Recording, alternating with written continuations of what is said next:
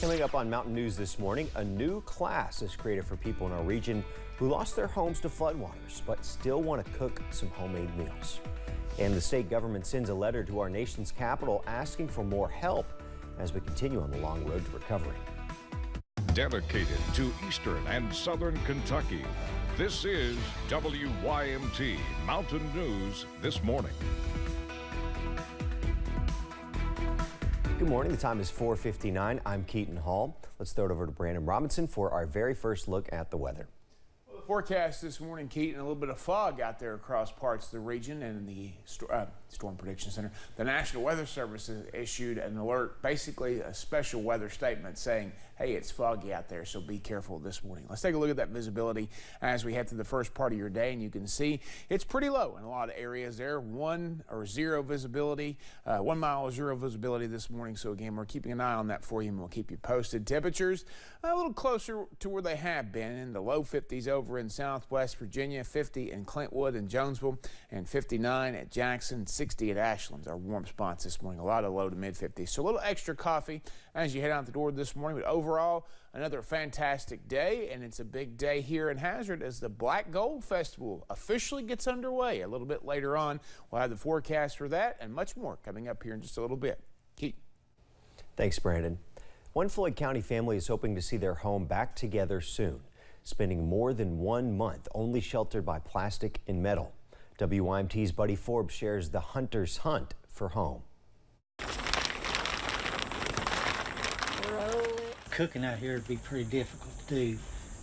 I got electric out here, but if you try to cook, take too much juice, it kicks the breaker out there. For nearly 50 days, the hunters have parked their entire lives under a carport. At least we got something to cover us for marine. After their community was hit by the late July floods, Sherry and Jerry were forced to pack up whatever they could save. The clothes are over here. We worked until the flood got up to our knees, and we all went out and climbed the ladder and went up to the roof and stayed up there until the flooding went down. Much of their house and neighborhood destroyed. The mud and nasty water, horrible. Leaving them to shelter in a makeshift home as summer fades to fall. He puts down the plastics and he keeps some of the cold out. We got a little opening back here. It gets a little bit chilly right now, the weather, and we just added another quilt to the bed. So Christian Appalachian Project stepped in. You doing okay? Oh, yeah. You know, CAP's mission statement is building hope, transforming lives, and sharing Christ's love through service in Appalachia. And if we could do anything here, just knowing that there is hope. Rebuilding, remodeling, and allowing the hunters to reclaim something the waters couldn't take away. We're going to have our home back. That means everything. In Floyd County, Buddy Forbes, WYMT Mountain News. The home repairs are expected to be complete in a little more than 1 week. The hunters say they would be working on the project for at least 1 year without this help from CAP. A new cooking class is being taught at campgrounds around Knott County. Lori Adams with Knott County Extension Office started a creative cooking class series on Wednesday. The class was created to teach people who lost their home and are living in campers or tents creative ways to eat healthy and cook. They don't have the best kind of circumstances to cook in, and so I wanted to focus on food safety.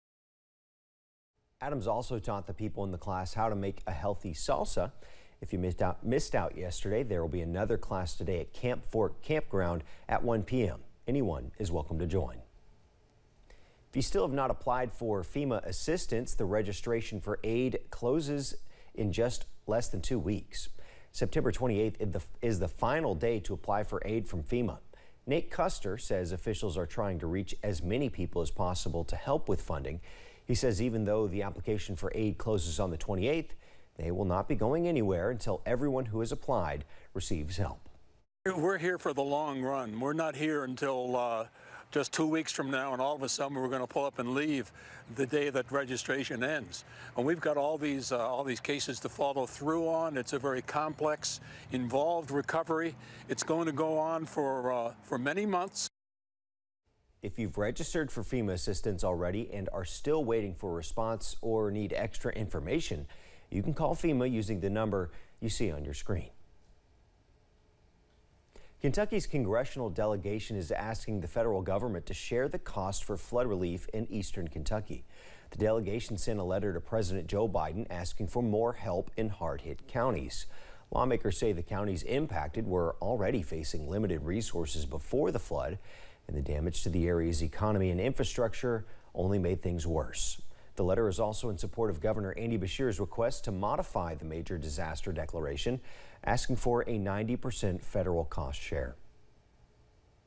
On Wednesday, Governor Andy Beshear and First Lady Brittany Beshear got the updated COVID-19 vaccine. The bivalent booster, as it's called, is the first updated COVID-19 booster recommended by the CDC. It targets the BA4 and BA5 Omicron subvariants. Kentucky River District Public Health Director Scott Lockard recommends the booster to anyone who can get it. So this is an improved vaccine, and it's recommended that everyone who is eligible to receive the vaccine get this new bivalent booster. Lockard says if you've had your primary series of vaccines and it's been more than 2 months since you received a booster, then you're most likely eligible for the new booster. An invasive insect from Asia is now in the United States and could soon make its way into Kentucky. The spotted lanternfly started its U.S. invasion in Pennsylvania. However, it was recently found 3 miles from the Kentucky-Indiana border.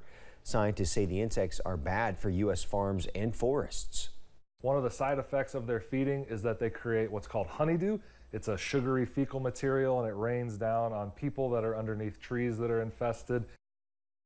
Experts say if you find the spotted lanternfly in your backyard, take a picture of it, report it, and then kill it.